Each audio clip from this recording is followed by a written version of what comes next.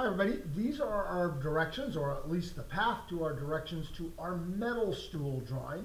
You just got done drawing a wooden stool, which had some challenges in drawing those wooden legs. Now we're going to draw a stool that has metal legs, and they need to be drawn much differently than the wooden stool. And so that's what you'll be doing in this drawing. And you'll be getting the directions on this online, once again, by the same person that gave you the wooden stool directions.